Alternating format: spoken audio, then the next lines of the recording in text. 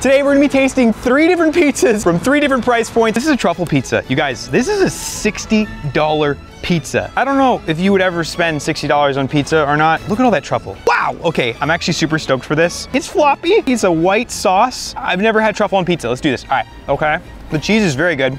I should be talking about the truffle, but I'm not. The cheese is a bit chewy. The crust is amazing. Honestly, I can't really taste the truffle that much. In conclusion, I feel really bad, but honestly, I'm gonna put this in 3rd place.